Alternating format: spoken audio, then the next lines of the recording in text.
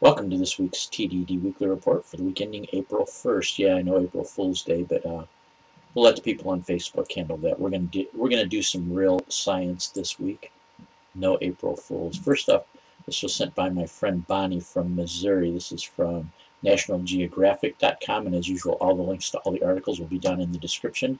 Spinach leaf transformed into beating human heart tissue. Using the plant-like scaffolding, scientists have built a mini version of a working heart, which may one day aid in tissue regeneration. The problem with making small blood vessels and veins and stuff like that is it's just so difficult to do using even printing processes. And as a matter of fact, my former dentist, she left to have a baby. Her husband actually works in that business where they're working on developing the larger style blood vessels and veins and stuff like that to be able to print them on an actual similar, I guess, to a computer printer, actually print out blood vessels and stuff. But these are these are when you really need tiny ones to produce vessels that can run a heart or something like that. So I'll just read a little bit of the article here. Scientists have found a way to use spinach to build working human heart muscle, potentially solving a long-standing problem in efforts to repair damaged organs. Their study, published this month by the journal Biomaterials, offers a new way to grow a vascular system which has been a roadblock for tissue engineering. Scientists already created large-scale human tissue in lab using methods like 3D printing. That's what I was talking to you about that my dentist's husband is working in. But it's been much harder to grow the small, delicate blood vessels that are vital to tissue health. The main limiting factor for tissue engineering is the lack of a vascular network, says study co-author Joshua Gerschlach, a graduate student at Worcester Polytechnic Institute in Massachusetts. And it's probably Worcester, but I mispronounced it anyway. Hey, I'm not from Massachusetts. In a video describing the study, and you can scroll down, and there's actually one of the people that one of the study participants or whatever has a YouTube video kind of telling some details about it. But the article still basically explains that the eventual goal is to be able to replace damaged tissue in patients who have heart attacks or who have suffered other cardiac issues that prevent their hearts from contracting.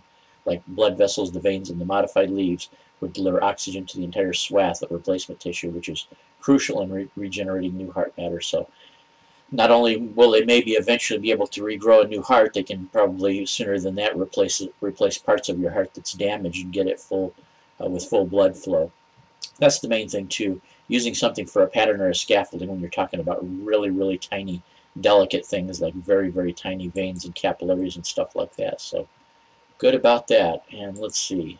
This next one is from my friend Michael Jones, the teacher. He's actually been on the TDD report before when we were talking about, I think he helped me out when I was talking about possibly cursive writing coming to an end. But anyway, this article is about why American farmers are hacking their tractors with Ukrainian firmware. A dive into the thriving black market of John Deere tractor hacking. To avoid the draconian locks that John Deere puts on tractors they buy, farmers throughout America's heartlands have started hacking their equipment with firmware that's cracked in Eastern Europe and traded in invite-only paid online forums. I guess you have to pay to get into these forums, but all the farmers are aware of it, and you can get some hacked firmware to download into your tractor and then be able to do some of the repairs yourself.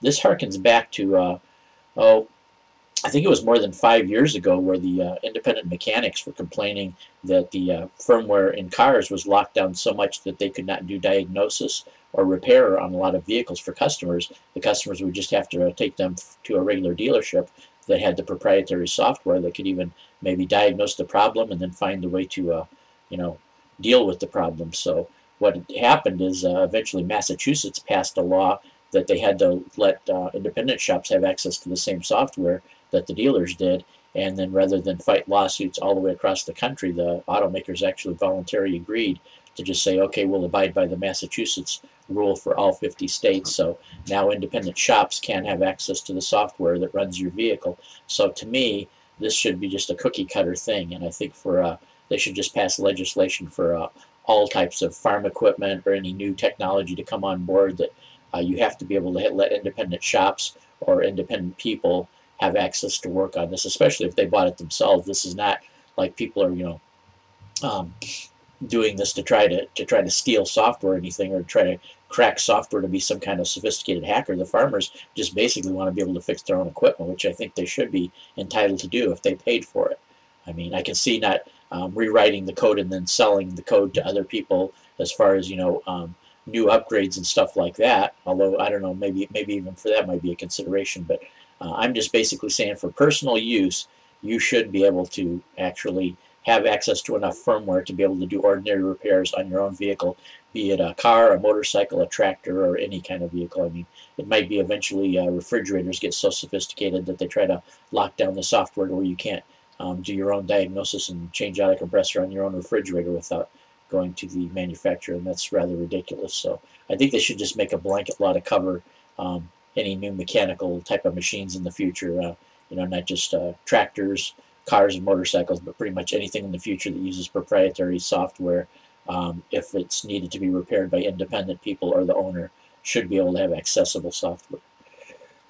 So this next one is from Navy Thomas 8, Fox News Tech. This Valkyrie R5 humanoid robot is put to the test with Mars colonization on the horizon. NASA Space Robotics Challenge awarded Northeastern University with a $2 million Valkyrie Robonaut 5 robot, which is now undergoing tests in a Massachusetts warehouse to prepare for the finalist round this June in a virtual simulation of a red planet landing. Yeah, that would be kind of, and then the rest of it just gets on to detail about it. I think that would be a good way to prepare for Mars, too, besides just bringing the equipment to Mars and the supplies and stuff like that ahead of time, and then maybe a return craft, which you should definitely do.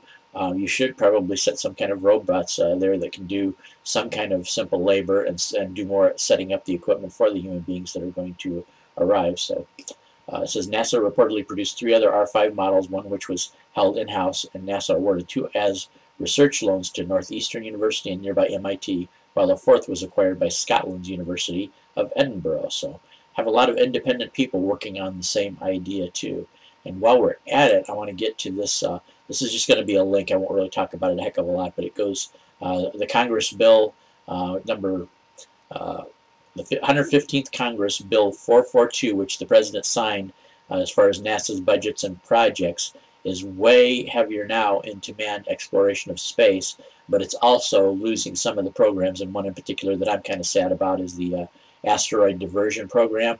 It's cutting that back, I think, to pretty much zero. So I think that was an important program, really, the asteroid diversion program. But on the other hand, there's a lot of things, if you're into NASA, to be thankful for, and we're getting way, way more back into manned exploration, which absolutely means that other projects, robotic projects, and certain probes and certain launches for other things that were not related to manned exploration of space will probably be put on hold or canceled. So nobody gets all of what they want, but everybody gets a little bit of something. And overall, I guess I'm pretty happy about it that we're getting back into manned space exploration, because I think if we screw off for another 5 or 6 years, I think China and Russia are going to be way ahead of us, and maybe even India by that time. So we need to get back to being able to put our own astronauts in outer space with their own equipment, even if it's not NASA, even if it's maybe subcontractor or private American corporations' equipment.